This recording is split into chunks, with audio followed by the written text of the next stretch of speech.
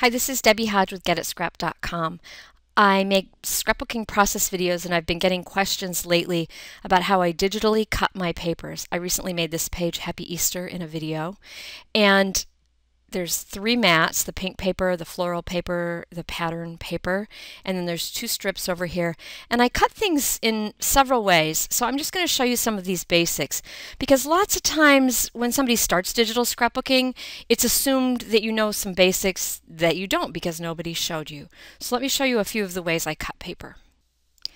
One way that I cut paper is to just open a piece of pattern paper. This is from the Just Jamie Eclectic Easter kit from Pixels and Company.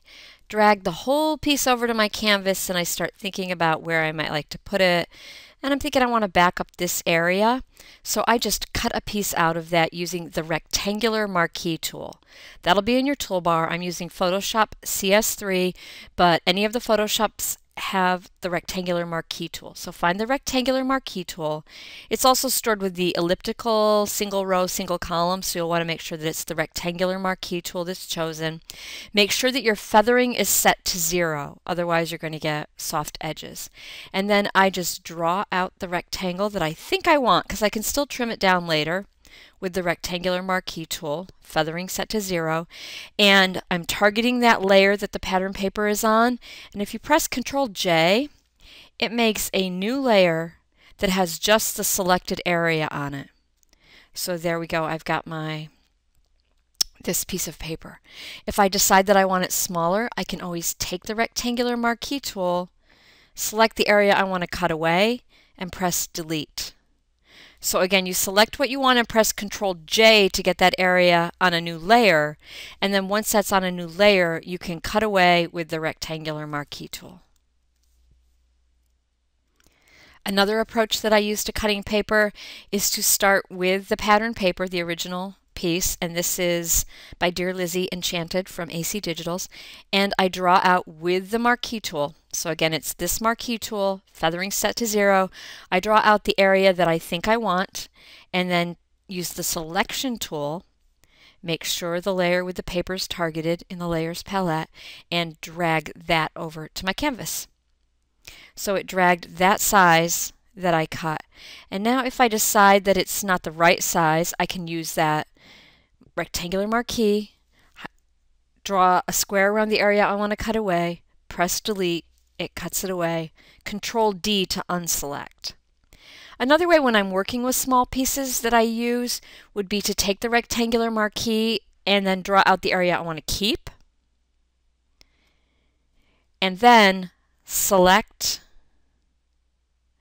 and I want to select the inverse. Shift Control I will also do that. So now, first I had selected the area within the marquee, and then once I selected the inverse of that, I'm selecting everything but that. Press Delete, and it takes away the surrounding area. I don't use that when I have a big piece of pattern paper. For example, when I first pull this piece over, if I went like this and said, okay, that's what I want to keep, selected the inverse, and then deleted, the problem is there's still stuff off the canvas. It's hard to get it all. See, there's all that extra. So I only use the selecting inverse and deleting when it's a small piece and I know there's nothing hanging off the canvas. Yet another way to cut paper is to define an area, create a mask, and then clip paper to it. So I've got this strip here, and if I decided I wanted a second strip, I could use the rectangle tool. So now I'm actually going to draw a rectangle. It's going to be orange because that's the foreground color I've got selected right now. So I'll draw out a rectangle. It's that size. So this is a rectangle and I can resize it. I can drag it bigger, drag it smaller, and once I decide on the size that I like, I get the paper that I want that size, drag it over, and now look in the layers palette. That paper that I dragged over is sitting above the rectangle that I just drew. And now you can do Layer, Create Clipping Mask. And you can also use Alt-Control G to do that. So that whole piece of paper is still on my canvas, but the only part of it that shows up is the part where that rectangle is that I drew. That's a clipping mask. I've clipped it to it.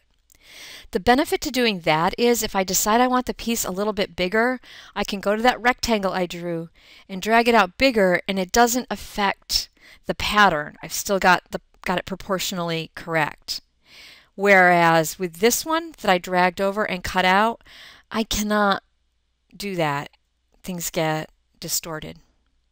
And often what I'll do is I'll find that I've got a pattern paper that I like and then I want a different pattern paper. That piece that I cut can also become the clipping mask. So if I decide that this piece of paper that I cut, this wasn't a shape I drew, this was a piece of paper that I cut. If I decide I'd like that to be a different pattern paper, I could drag a different pattern paper over to my canvas, and now look, it's sitting in the layer above that one. And now I do layer, create clipping mask, and now that paper is clipped to the other paper. So that's another way that I use to cut papers. Another frequent paper cutting task that I use is to cut a shape or text away from a piece of paper on my page. So we've got this pink paper that I cut out, and let's say that I want to punch a circle from it. I'm going to figure out where I want to cut that circle from. I'll go to my ellipse tool. Remember, before I drew rectangles, now I'm going to draw an ellipse or a circle. I'm going to press Shift so that it'll be a circle. If I didn't press Shift, I wouldn't have control over it being exactly right. So Shift, and then I click and drag out a circle. And now I want to cut this circle area. I want to punch it out of this pink plaid patterned paper. So I go to the layer palette, I look for the layer holding the circle, and I control click on the square representing it in the layer palette. Now I'm going to click on the eye to hide that layer, because I don't want to see it right now. I want to see that it got punched from my patterned paper. I need to target the layer I want to cut it away from, which is the pink plaid paper, and then press delete, and it's cut it away. You can see it better if you add a drop shadow. I use Layer Styles by Celine Studio to do this. So I'm going to use the flat paper shadow, and now you can see that that circle has been cut away from the paper. You can also do this with text. I'm going to use the blackout font because it's got filled in centers and type hello. So say I wanted to cut my title out of pattern paper. I type the text where I want it to be, just as before we drew a circle from where we wanted to punch it. If it's not in the place you want to punch it from, you can drag it to where you want to punch it from. I will find it over in the Layers palette, Control click on the T representing the layer, hide the layer, target the layer I want to cut it from, press delete, press Control D to deselect, and there was already a shadow applied to that paper, so you can see it showing up nicely there. So that's how you punch away from paper. Here's a catch. Suppose you want to punch it out of this paper right here, this sewing pattern paper. Remember, I have that sewing pattern paper clipped to another piece of paper. I have it clipped to this. I need to cut it. I need to punch it away from this lower piece of paper that I've got it clipped to. Or if I had drawn a rectangle, I would need to cut it from that rectangle. So let's say that we wanted to cut it from this floral paper right here, and that paper is clipped to a rectangle, so we'll hide the paper for a minute and we're going to want to cut it from the rectangle. Because the rectangle was a shape drawn out, you can't do anything to it till you simplify or rasterize it. So I'm going to go Layer, Rasterize, Shape. Some versions of Photoshop call it simplifying a shape. So now I can do something to it. So let's say that I wanted to cut, how about a custom shape? Let's say I want to cut a star, or let's cut an arrow from it. So now I will create a new layer and draw out my shape. Fortunately, that got drawn in orange, so let me change the color.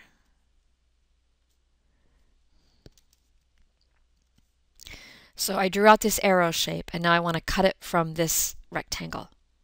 I'm going to Control click on the icon for it in the Layer palette, hide it, target the layer I want to cut it from, press delete, press Control D to deselect, and then I'm going to add a shadow so you can see that I cut it away.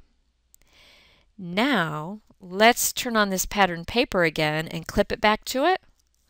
and that's how you've cut it from that. So I'm showing that just because with the pink paper, I just had the pink paper on the page, and so I needed to cut from that. But if you've clipped your paper to a shape, you need to cut it from the shape to which you're clipping your paper. As you get close to finishing your layout, you're not going to want to keep all those layers. For example, when we look at this floral paper, we've got the whole, if it weren't clipped to that piece, I'm going to unclip it for a minute, the whole piece of paper is there, and all the information for that paper gets saved in your file, and it makes your file larger, and it makes more layers to work with. So there'll be a point at which you know that that's the paper you want to use, and it's clipped to the layer beneath, and you would just like to cut it right down to that shape. So you can merge the two layers. So remember, I have two different layers that I've clipped. I clipped this sewing pattern paper to a rectangle, and I clipped the floral paper to a rectangle with an arrow cut out from it. You can merge layers. You need to go to your layer palette stack and work from the bottom up. So in other words, I've got this paper right here is sitting lower in the stack than the floral paper. So I'm going to merge them first. If you don't, things get weird. So I will select the two layers that I want to merge and go to Layer, Merge Layers.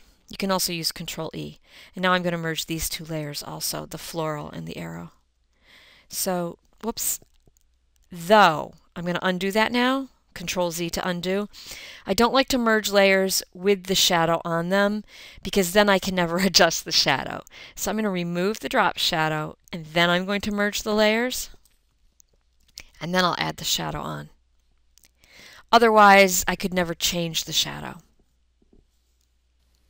So this has been a demonstration of several ways that I cut pattern papers when I'm making digital scrapbook pages. You can find many more of my scrapbook page tutorials at getitscrap.com/scrapbookcoach.